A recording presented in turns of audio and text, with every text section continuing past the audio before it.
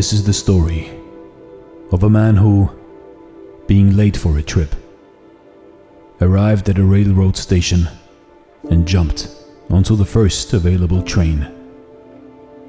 Exhausted, he dozed off for a while, and then upon waking up, saw the train rumbling along at full speed towards an unknown destination. He began asking everyone where the train was going, complaining aloud, and finally crying and shouting.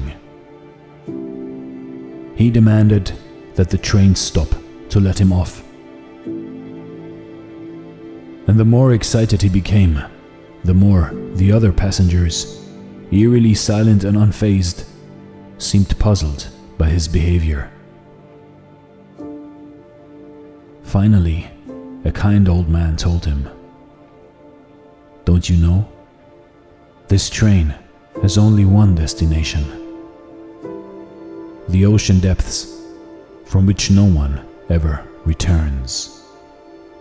Once we are born, our final destination is death, the deep ocean. Why fret and fuss?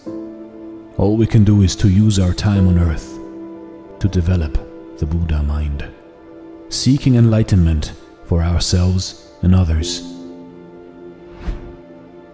You see, in life, in your life, everybody dies, but not everybody lives. Once we are born, the only certainty we have is that one day we are going to die. So, although you cannot control that, you can make the best out of this train ride called life. Don't complain or moan because there are some things that you cannot control. Instead of cursing the darkness, light a candle and make light, and make the best out of each and every day you have. This is Dare to Do Motivation Stories. Thanks for watching and stay blessed.